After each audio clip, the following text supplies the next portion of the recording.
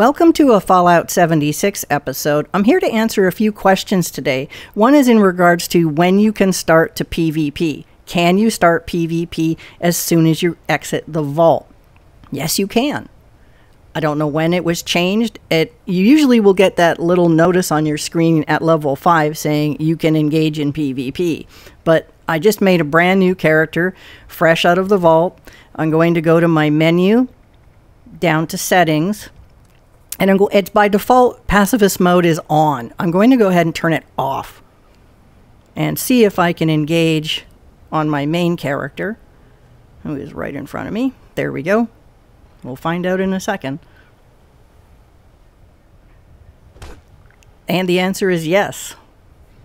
I can engage in PvP fresh out of the vault. My character is like level 2. You get to be level 2 as soon as you exit the vault. So that person has to return fire or a melee hit. Now you're both aggroed to each other and you can both engage in PvP. So you have choices. You can respawn, you can seek revenge, or ignore. When you hit ignore, it removes that person from your map. They can't see you and you can't see them on the map, and you're safe to go about your day. Let's go back in, and what I'm going to do is turn pacifist mode on again, and I'll show you what you see. Now, most people, it's a personal choice whether you leave it on or off. I do like PvPing with friends. It's a great way to test your weapons, armors, power armors, things like that. And also, I'll be showing you all about workshops in a minute. So I'm going to go back in, and I'm going to put pacifist mode on. And this is, like I said, where you see it will be on by default when you leave the vault. So if I go and try to engage this individual in PvP, you get pacifist mode is enabled, and you're not doing any damage to the player at all. So there you go. Let's see if she can. Now, you won't get this person is attacking you because you're in pacifist mode. If your pacifist mode is off, you will see the so-and-so is attacking you. So let's get on to workshops. So this is the workshop we're going to take. I've already cleared out all the enemies, and I'm going to go check and make sure that I still have pacifist mode on. I'm going to run you through a couple of different scenarios so you're a little more comfortable taking a workshop. My character is level 2. I'm just going to check and make sure that I still have pacifist mode on. And go down, and pacifist is on. So the really great thing about workshops is they are loaded with resources. You can put down resource collectors and harvest everything and just run around to each of the areas. Here we have a crystal mine. Over here we have a couple of acid pits. And down here, and there's still more at this location. There we go. You can go on your map, and when you see that particular symbol of the hammer and wrench, you can see crystal, acid, gold. You can kind of ignore the food and water. You know, it means you have to set up, you know, say a water purifier or something. But the main resources you're after here are crystal, acid, and gold. And there are 2 ways to actually take the workshop. You can physically go up to the workbench and claim it this way. You're spending 25 caps. Now, it can be higher if there are a lot of resources already built there. And the second way you can do it, at least on Xbox, is you push the little start button, menu button, and you can also claim the workshop that way. I'll show you how that will work in a bit. But as soon as you initiate that you want to claim this workshop, this little device of a bunch of little satellites will rise on this post. When it reaches the top, you own the workshop. So in the back, you can see my main character. I'm using 2 Xboxes again. She's going to come in just inside the boundary of the workshop. And the first thing that happens is the claiming of the workshop has stopped because an enemy player has entered the area. Now, she tried shooting at you. Because you didn't shoot back, there's nothing that can happen. As soon as that player leaves, you continue to claim the workshop. I'll just show you there one more time. As she comes in and out of what we call the zone of contention, you can't claim it, and as long as you're in pacifist mode and it hasn't been claimed, so you have a choice. You can walk away, and there we go. Now what you're seeing on the center of the screen is the unowned workshop. You're losing your claim to that workshop because you're now outside the zone. Same thing, whether it's yours or the enemy players, you're trying to decide who's going to take it over. Now here, I'm in pacifist mode, and I'm hitting the other player. We have not engaged in PvP yet because nobody owns the workshop yet. So I'm going to go ahead and turn off pacifist mode. And there. Now that enemy is now hostile because I fought back. As long as you don't fight back, you will not die. Now, as I'm respawning, I'm also losing the claim to the workshop because I'm not physically there to claim it. So it's losing its claim. Let me respawn. Now you have a choice. You can just respawn, run over. You can seek revenge. That's definitely engaging in PvP. Or you can choose to ignore the other player. When you click on ignore, that player is removed from your ability to see them on the map, and they can't see you on the map, and they're essentially blocked for the session. So you can get on with your day. The choice is yours. I've chosen to respawn and head back. Let's just run back down the road again. Now you can't, because you don't own it, you can't travel back to the workshop. Like I said, I had to travel to Hemlock Holes and run over.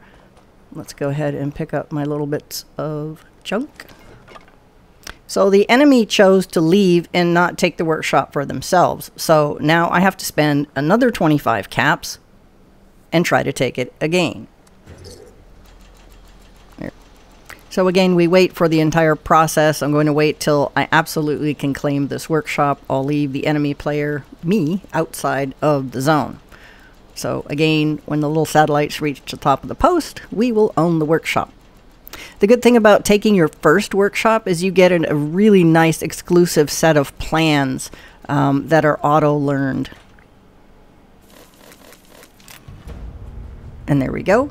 We now own Hemlock Holes Maintenance. Now, the reward was delayed. At some point in the video in the upper left corner, you'll see that you will learn the ability to craft all your defensive walls. I'll show you that in a little bit. Some of them popped up as soon as I hit the build menu and everything, so they will come up shortly. Okay, so here's my enemy player. I'm just trying to show you guys a bunch of different scenarios here at workshops. There we go. It unlocks barricades, and then, yeah, as soon as I opened up the build menu, I can actually show you right in the build menu. And let's just go over to defenses. Let's see. Not that one, that one's Atomic Shop. Here's one. You've got guard posts. Now this was all auto unlocked when I took over the workshop for the very first time. Fences. It also includes some other a gate that matches. Down here you have another guard post, different cement guard posts. All of these are auto unlocked the first time you take a workshop. I did not know these plans. I am fresh out of the vault. And also these are really cool. You can't really put a lot on these. They're meant to stay by themselves, but you can attach them. You can put walls along the bottom. I think you can put walls at the top. And these are these great, small, short, defensive walls. I like to use those on balconies. And here we go. We have a help defend. We are going to be under attack in a moment. Let me see how many quick things I can show you before I have to defend the workshop. Now, the one really nice thing about workshops is you're not really using your own resources. The workshop has its own little pool of resources. And here are those resource collectors I was about to show you. Let's see if we can set these up real quick. Now, it'll go green when you find the correct one that matches the mine that you're on. There we go. We have our gold extractor. And they'll only show you the ones that are applicable to the correct workshop you are at. So we know that there was a crystal one, and there should be 2 more acid pits over here. And we can drop this last one right there. That one. It's nice too because now the area glows. It never did that at the beginning of the game. And leave your... I usually don't put things down. Usually with this workshop, you get attacked within the first minute of owning it. So I really don't put anything down until that's over, because then the enemies don't have anything they need to destroy. I always put my little generators, in fact I need larger ones, up here out of the way so that they cannot come in and hit them. So I'm going to go ahead and skip to the end. The help defend is almost over. There's the last rad scorpion. And the help defend is over. My little enemy came in to help out. Now she can leave. Go, go, go. Yes, you helped. And off she goes. Okay, and as I mentioned earlier, as you can see, being fresh out of the vault, look at all the resources that I have. I can actually build a few things. Not a monstrous camp here or blueprint anything, but you are allotted a certain amount of resources to build things in the workshop. Enough to get you down your resource collectors and maybe a couple of generators. And like I said, that's the allotment at each workshop. So if you don't, like level 2, she doesn't have anything, you're assigned a certain amount. So you can still build a few things at your workshop.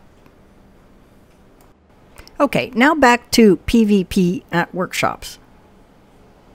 I currently have pacifist off.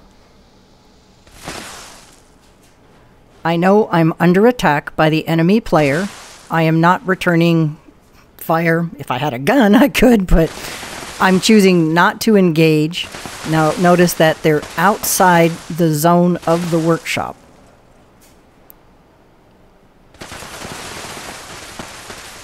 And so far, no matter how much they're hitting me, I am not dying or being murdered at all. Okay, now let's bring her down here and come into the zone. Just want to double check here real quick. Pacifist mode is off. That works. Okay, let's bring her down into the actual workshop zone and have her try to take the workshop. Okay, so she's now in the zone. Like I said, she can either click on the workshop bench or click inside the build menu and wait for her to do that. And as soon as she tries to take the workshop, you're instantly hostile to each other. You saw that her the character is now red. She can kill you. So this is what happens. As long as they're outside the zone, they cannot kill you. As soon as they're contesting the zone, then they can kill you.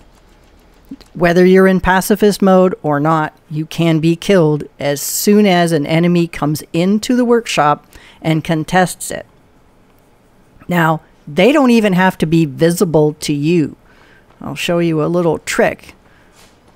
So we're coming back in.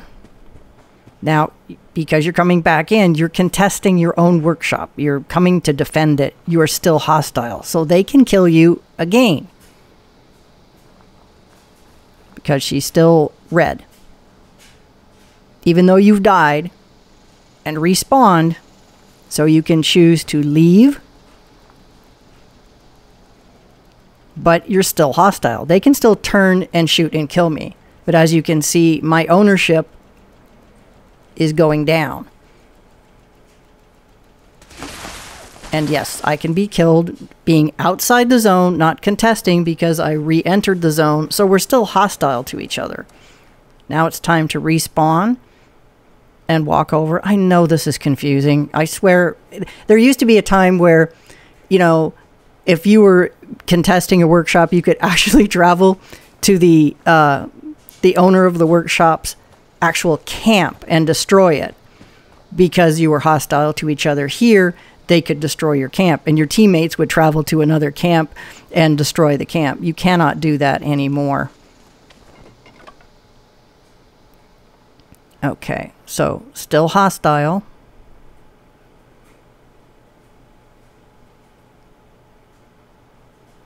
Okay, so she's going to back out.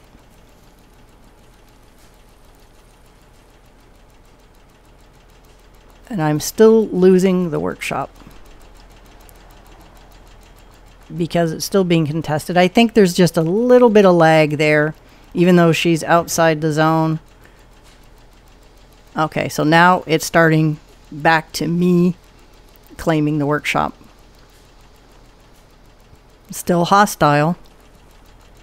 Let's see if that goes away. Like I said, this stuff can be pretty confusing. Let's see what happens when it gets to the top.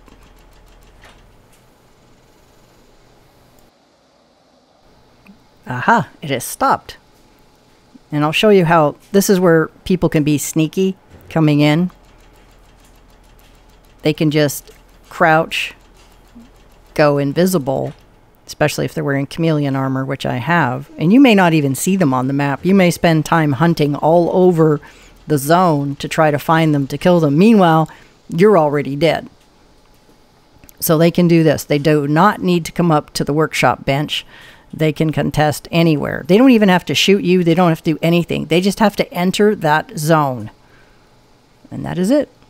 Now you can go ahead and kill them. They can go ahead and kill you. And because they're crouched, they don't show on the map at all. So there's many variables with workshops. And you have to get pretty close to find somebody like that. Okay, let's speed it up. I own the workshop. There we go. There's our reward coming up. It's usually something small like a toilet or a daisy rug. It's never anything good. Okay, so now I officially own the workshop. We're still hostile to each other because it's left over. So they can go ahead and kill me once again. Let's go ahead and do that. And as soon as she respawns, this should be gone. So of course you lose a little bit of caps when you're a small character out of the vault or something. I lost 2 caps. Big deal. No problem. Since we own it, I can travel directly back to the workshop. And then we will run on down the hill. And all should be back to normal. That the enemy and I should not be hostile anymore. So I know this probably has been a little bit confusing. Sometimes recording this stuff, it's difficult to explain sometimes. And like I said, there are quite a few different variables. Basically, if you do not want to engage in PvP in a workshop, just leave. If you feel like fighting a couple of times, it's a lot of fun. You'll get a little bit of experience and things. So right now, we're not hostile to each other. And that's it, really. I went over, yes, you can PvP straight out of the vault, a little bit of an overview of what can and cannot happen in or out of pacifist mode at workshops.